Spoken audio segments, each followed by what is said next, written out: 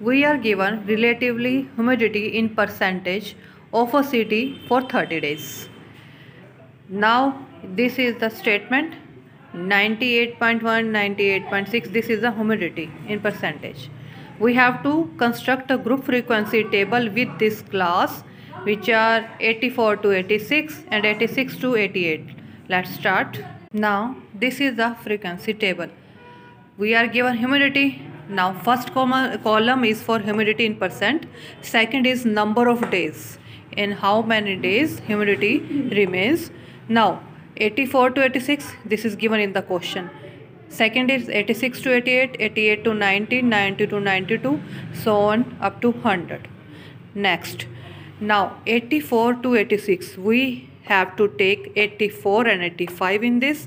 We will not take 86. Next, 86 and 87.